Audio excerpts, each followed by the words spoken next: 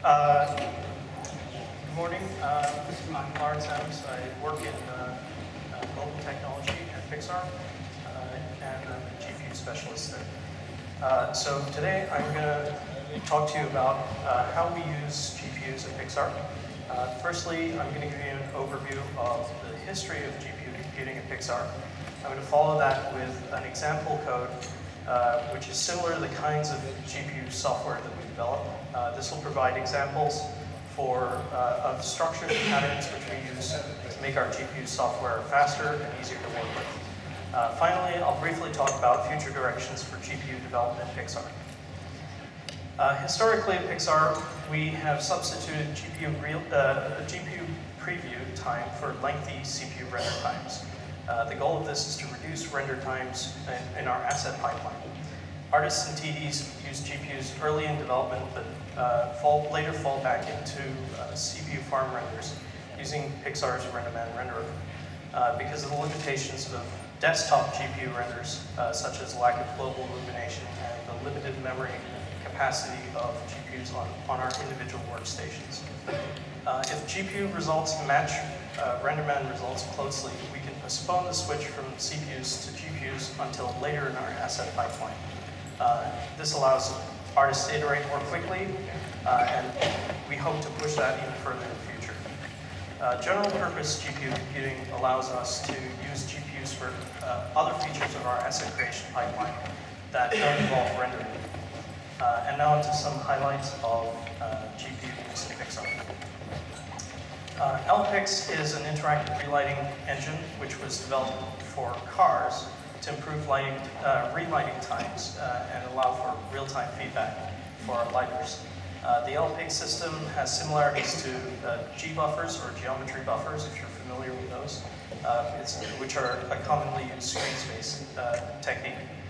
The idea behind LPix is that you would do a RenderMan render at full quality, full film quality, and you produce a set of buffers, for example, position buffers, normal buffers, that sort of thing, material properties.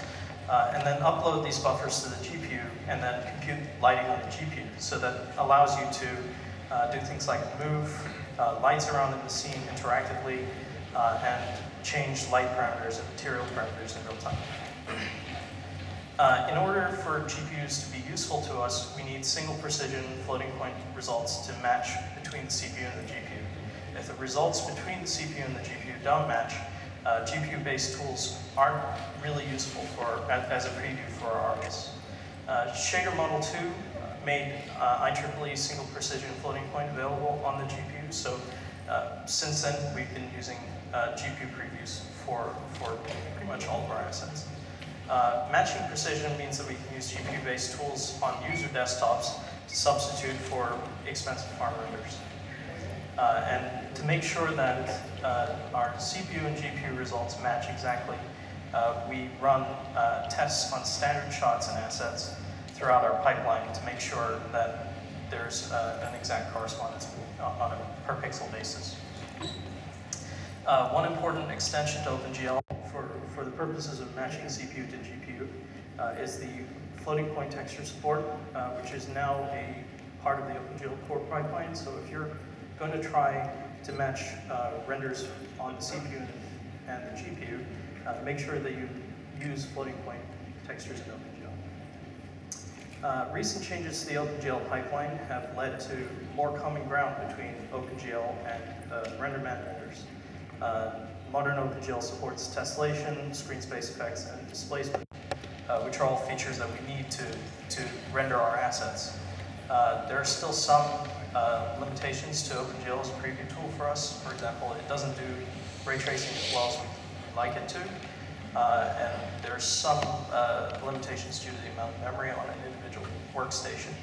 But in general, the real-time performance makes up for these shortcomings, and we really appreciate the ability to interactively work with our assets. Geometry shaders are a technology that has opened up a new avenue for GPU computing at Pixar. Geometry shaders allow us to have real-time previews of procedurally generated geometry. For example, hair, particles, and in particular vegetation.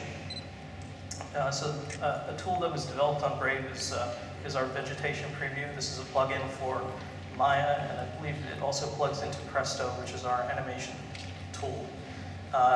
The motivation behind this tool was that during location scouting on Brave, our artists would place cameras in the scene and do a render, and it would appear to be fine.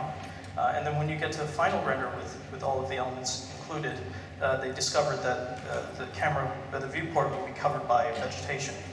So the vegetation preview is actually real-time inside our animation tool, and allows scouts to place cameras and be certain that they wouldn't be obscured by leaves. Later, this tool was used as an authoring tool for vegetation in the sets department.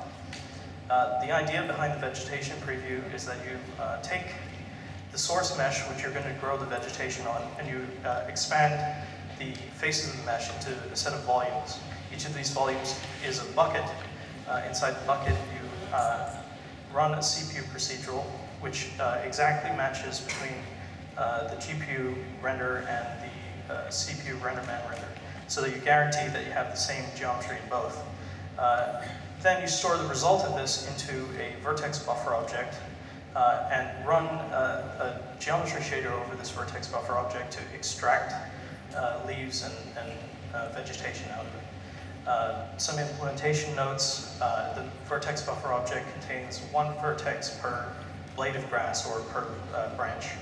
And then a geometry shader actually expands from texture data each blade of grass into the volume. This generates exactly the same kind of look that you would get in the film. Tessellation shaders are a very significant development at Pixar, and we're still exploring the potential of tessellation shaders in our asset pipeline. Tessellation shaders are broken into two components: the tessellation control shader and the tessellation evaluation shader. We like to think of the tessellation control shader as being roughly equivalent to subdivision, and the tessellation evaluation shader as being kind of like displacement after subdivision. And so this is how we map the concepts between the CPU and the GPU. One place we've used tessellation shaders is in our hairstyle preview, which I developed for Monsters University. On Monsters University, we have lots and lots of hair, including hairy crowds. Due to huge numbers of hairy characters, we needed a real-time preview to assist our TDs in generating hairstyles for crowds characters in particular. There are three key requirements for this hairstyle preview. Firstly, we have to match the GPU renderer, particularly in terms of the widths of the hairs. Otherwise, you don't get the correct shaping on your hairstyles. The second requirement is that hairs have to be separated visually. This is not something you get out of a RenderMan render because it's really for the purpose of finding particular problem hairs.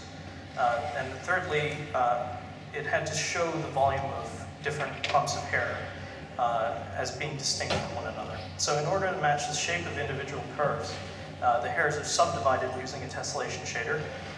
Without tessellation shaders, the hair preview curvature wouldn't match the RenderMan render, and as a result, wouldn't be useful as a preview tool. In terms of separation of hairs are lit as if they're cylinders to enhance shaping in the hairstyle and distinguish individual hairs from one another.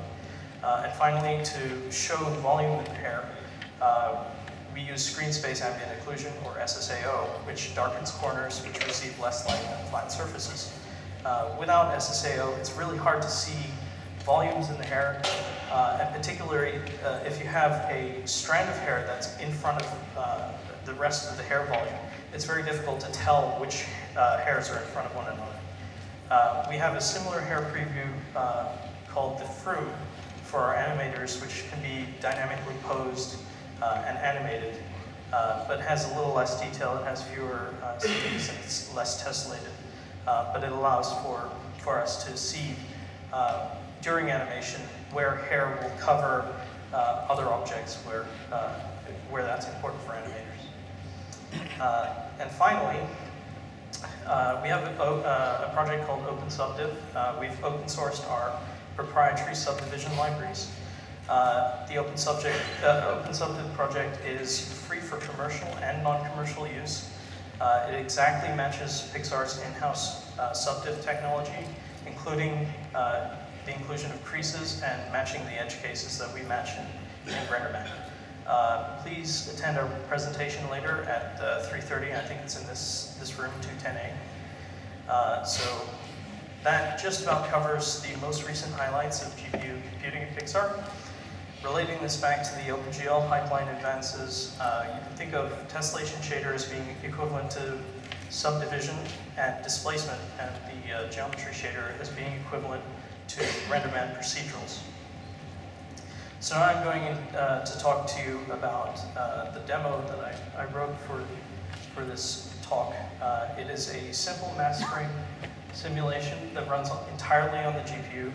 It combines CUDA with OpenGL, and it renders a set of jelly cubes interacting with one another. It's intended to show you how you can write a tool that will work in a film production environment. It includes abstraction of interfaces and objects, support for easily adding and removing objects from the simulation, and altering parameters in real time. The source code is available on GitHub. It's been released under the GNU GPL license, and this is a QR code of the URL, so I'll leave that up for a second or two so you can scan it.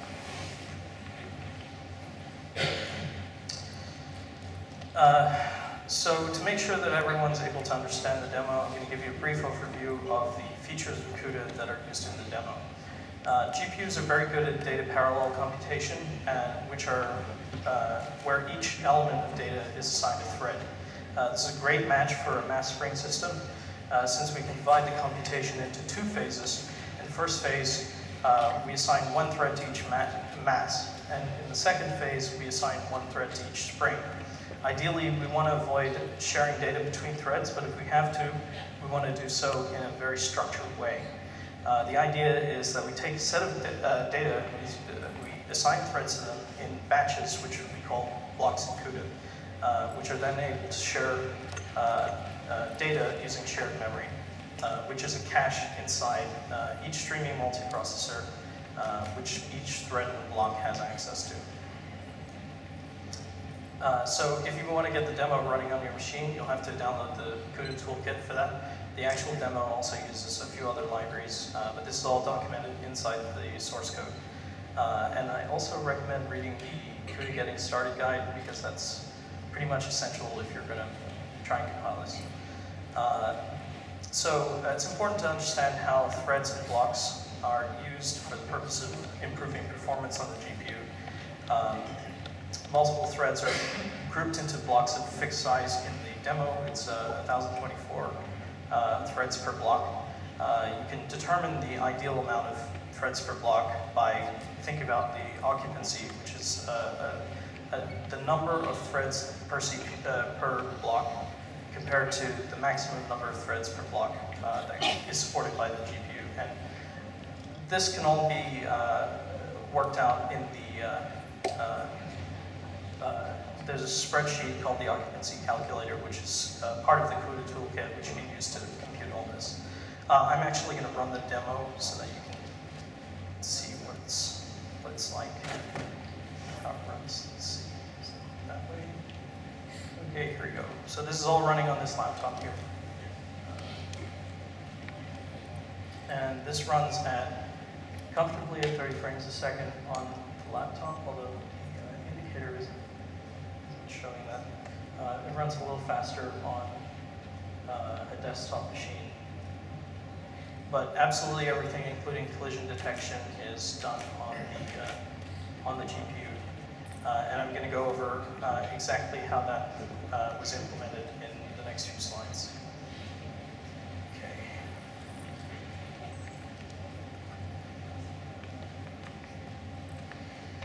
All right. So a lot of the time you want to divide up a large array of n elements into a particular set of threads per block.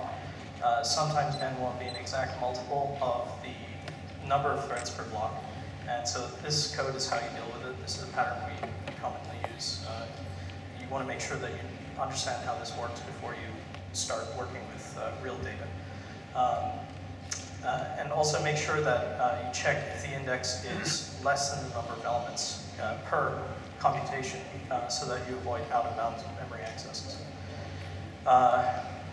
This code demonstrates how to use STL vectors in combination with CUDA device arrays. This makes managing data on the GPU much more friendly, which is important if you're going to be using CUDA in a production system. It allows you to push and pop data from arrays that are going to interact with the GPU, and as long as you're not doing that while you're computing on the GPU.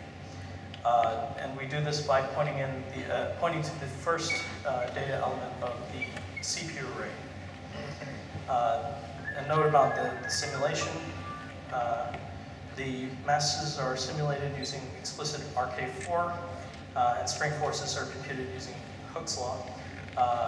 We simulate using very small time steps to get around the need to do an implicit simulation, which is much more complex and kind of outside of the scope of this demo. The masses are structured in an axis-aligned grid and form a grid of cubes where one mass is at each vertex. So this is the actual structure that's used in the simulation, and you'll notice that it looks exactly like a C-struct. You can, on the GPU, you can still access all the fields of this data structure as if you were calling C++ code. This arrangement is called an array of structures because the STL vector contains a sequence of instances of this particular struct. Unfortunately, this is not really the way you want to arrange your data if you're going to be computing for real on the GPU. It's not an ideal data arrangement because global memory accesses on the GPU are, which are coalesced, have higher performance.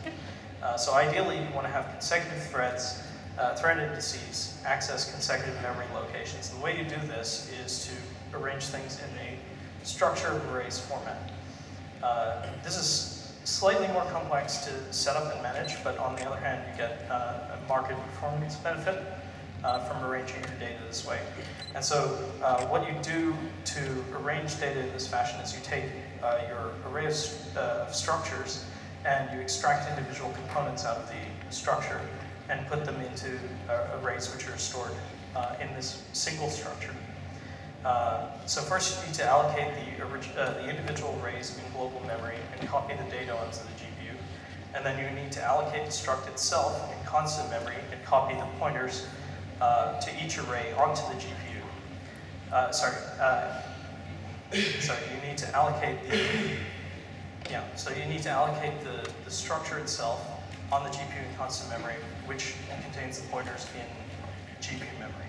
Otherwise, you won't be able to access the data in the arrays because CPU pointers and data can't be passed directly to the GPU. So each stage of the RK4 algorithm in the demo has a corresponding CUDA kernel. Essentially, RK4 is a weighted average of 4 steps with Euler's method.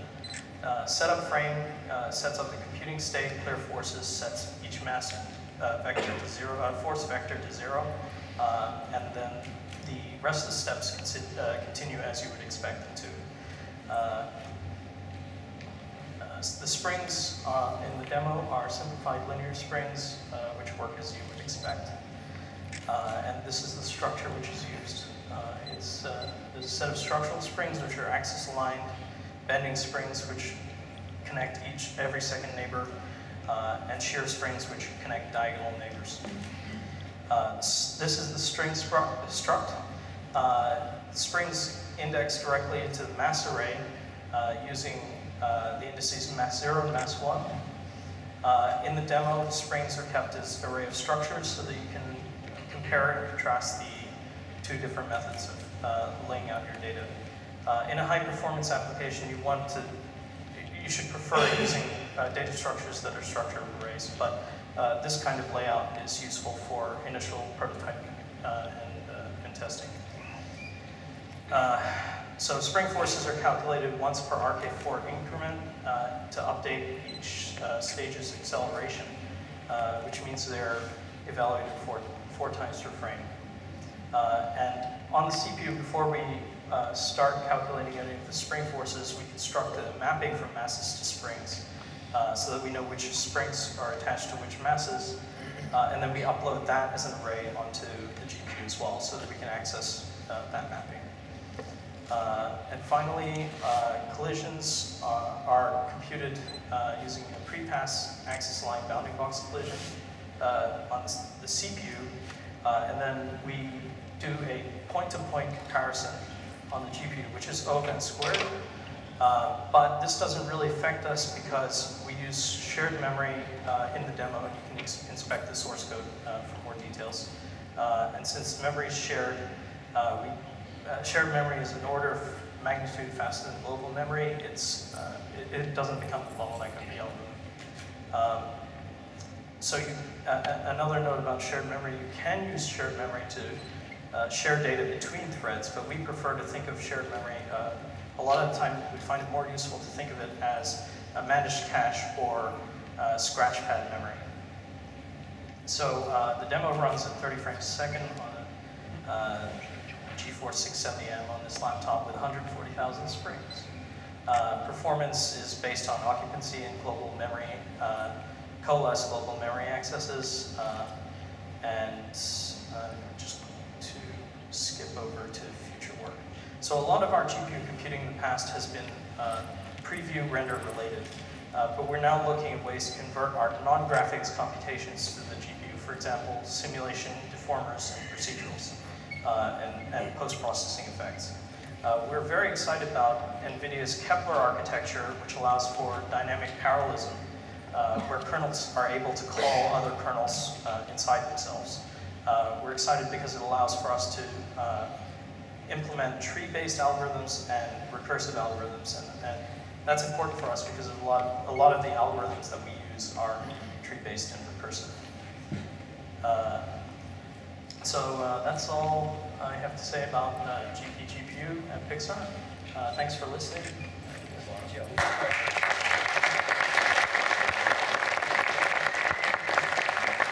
Who wants to be the first one?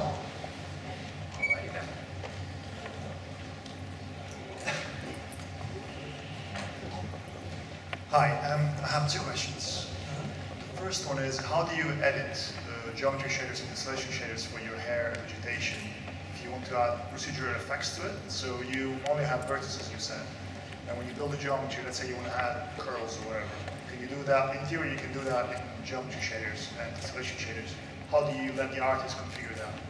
And question number two is, how do you deal with big data sets in your simulation, CUDA, with shared memory, because it has very limited capacity and you have to decide how to load stuff from breaking apart? Sure. In terms of allowing our artists to configure things, a lot of the generation up front is done on the CPU. We are looking at converting our pipelines over to GPU computation, which is part of what I was talking about, general purpose GPU computations. But in general, if you wanted to have some other, add some parameters or that sort of thing, you would recompile the geometry shader on the fly. So would you do that, or would the artist be able to do that somehow? Right now, I would be doing that. Yeah. And in terms of managing large data sets, for the most part, our data fits within 6 gigs, which is what we expect for an individual asset in our asset pipeline. If we were going to try and do this with full scenes or multiple characters, we would have to consider using some kind of outer core, like page vaulting or something like that. Who's next?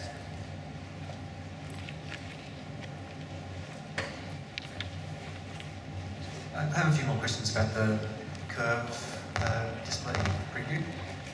So I'm just curious about how are you uploading your curve representation to the GPU? So the way we do that is we basically take the control vertices and per hair parameters, and we upload those as vertex buffer object attributes.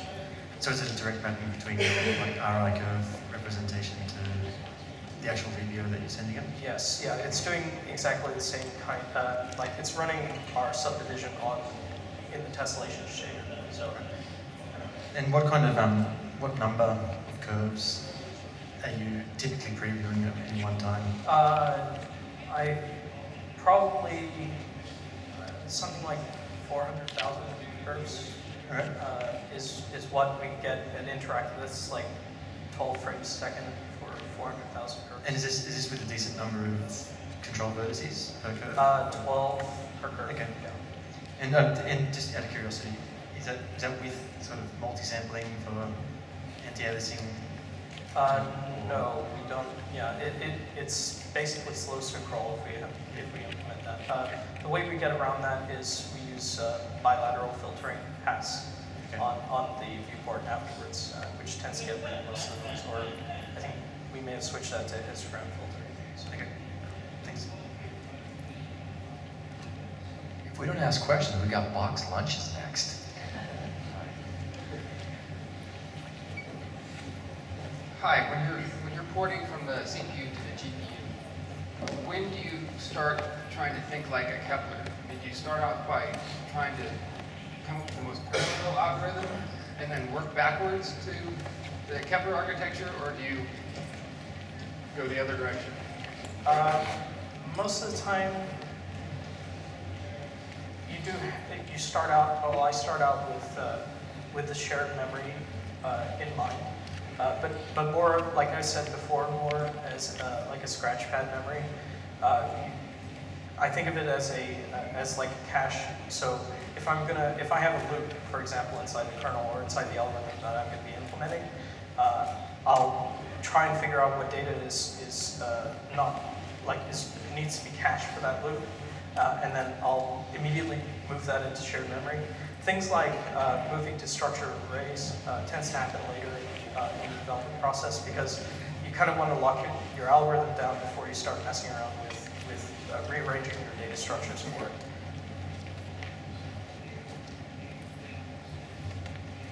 So the soft body demo was, well, just a demo. I was wondering if you use similar things for a full, let's say, hair simulation that has much, much more than 140K springs and where ON² collision detection may not be the optimal solution anymore.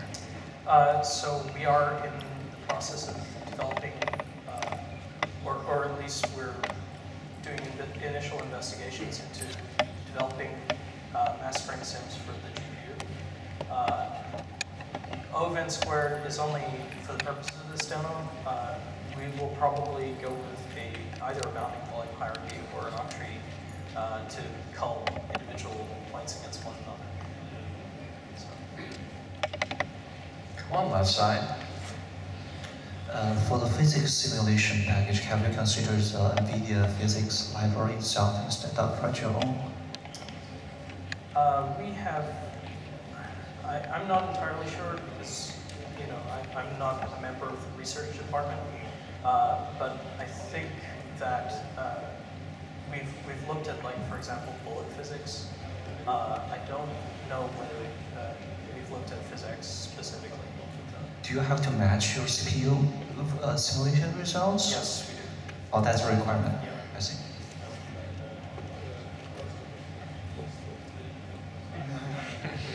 All right, any more questions? Can you please put the QR code back up?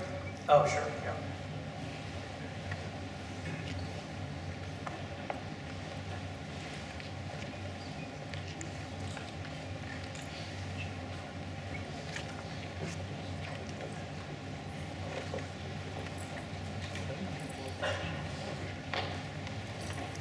All right, as you depart, just know the networking launch is getting started right now, so please stop by there. And pay attention to tracks coming up in the afternoon. Another Pixar presentation will happen, as well as many other media entertainment tracks. Appreciate your attendance now.